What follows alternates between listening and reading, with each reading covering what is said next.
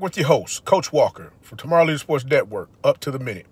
Morgan State brought back their wrestling program after 24 years and looks to rise the program to higher heights, especially with the hire of their new head coach. Kenny Monday, former North Carolina Tar Heel wrestling coach from 2016 to 2021, three-time Olympian, world champion, NCAA champion, and four-time state champion. Congratulations, Morgan State Bears, on the hire of Kenny Monday, and definitely look forward to the Bears wrestling program doing some phenomenal things this upcoming wrestling season. Leave a comment below and let me know what you think about Morgan State bringing back the wrestling program and hiring Kenny Monday. Until next time, be the one and lead.